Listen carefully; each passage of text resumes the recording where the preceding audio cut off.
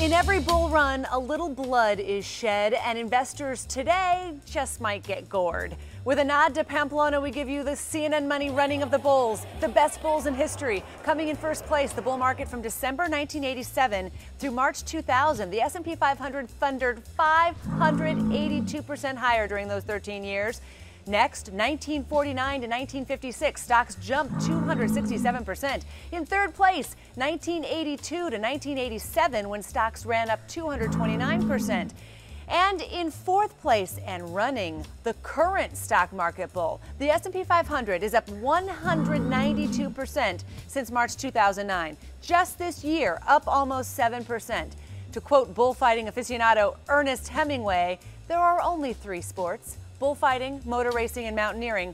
All the rest are merely games. For stock investors, this is no game, and this bull is being tested. It will take consistently good economic news to keep the run going. This run has been forecasting the strong growth we've seen in jobs and corporate earnings. No one can predict when a bull run ends or how to survive one unscathed. This guy wrote the book on how to survive the bulls of Pamplona, then he got gored. Stock market bulls can be just as hard to predict.